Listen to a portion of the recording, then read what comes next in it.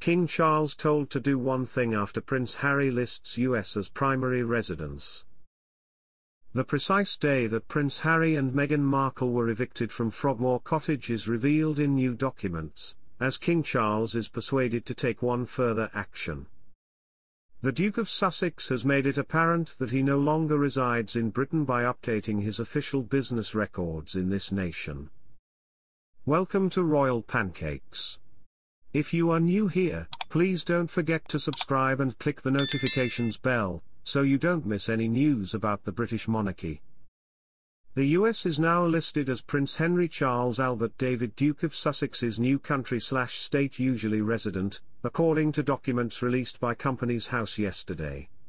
The United Kingdom was the preceding entry.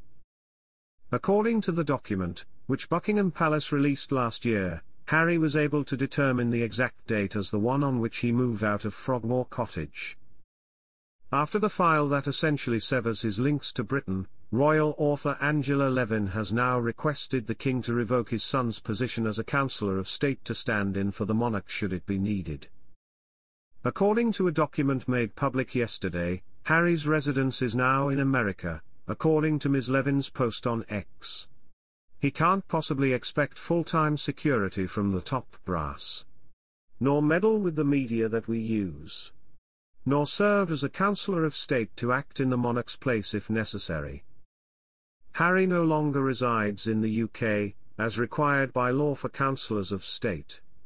The Prince Andrew and his older daughter Princess Beatrice, Queen Camilla, Prince William, Harry, and Prince Andrew served as the Counsellors of State until 2022. Only two remain as Harry, Andrew, and Beatrice are not employed by the royal family, and are therefore unlikely to be asked to stand in for the king.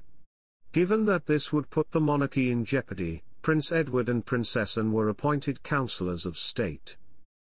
After his memoir Spare was published, Charles gave the order for the pair to leave Frogmore Cottage, which had been a wedding present from Queen Elizabeth. The request was claimed to have deeply wounded Harry. Charles and William knew it had to be done to emphasize Harry and Meghan were outside the firm, but he probably still thought he could keep a base here, royal author Phil Dampier said to The Sun. He has now expressed acceptance that his life is in the US. Prince Harry stated that obtaining US citizenship is not a priority, but it is believed that he is thinking about doing it after his relocation. Since then, the king's cancer treatment has made the situation even more critical, and his counsellors of state are acting on his behalf while he receives treatment. The change of residency, clearly finalises the split with Britain, as the Sussexes have had no British base after their eviction from Frogmore Cottage, veteran royal critic Richard Fitzwilliams exclusively told Express.co.uk. As we know, he has lost his attempt to challenge the security arrangements currently in place when he and his family visit Britain. Following the Princess of Wales's announcement of her cancer diagnosis this week, Meghan Markle's request for peace with Princess Kate from 3 years ago has gone popular on social media. The Duchess of Sussex and husband Prince Harry had a shocking interview with Oprah Winfrey back in March 2021, and when they made a number of claims, it further strained relations between the two and the royal family.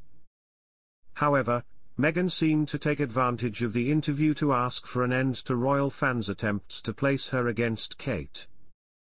A fan posted a video of the interview on TikTok, where it has received hundreds of comments and tens of millions of views. The video seems to be from the part where Meghan talked about how Kate had made her cry.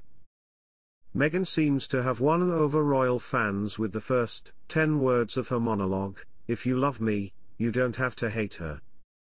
"I'm not sharing that piece about Kate in any way to be disparaging to her," she stated in the interview. "I really believe that it is imperative that everyone comprehend the reality. But a lot of it, I believe, was also influenced by the media. And because she's a nice person, I would have hoped that she would have wanted that corrected, and perhaps in the same way that the palace wouldn't let anybody else negate it, they wouldn't let her. And I think so much of what I have seen play out is this idea of polarity, where if you love me, you don't have to hate her, the Duchess said in her 10-word plea. You don't have to despise me if you love her.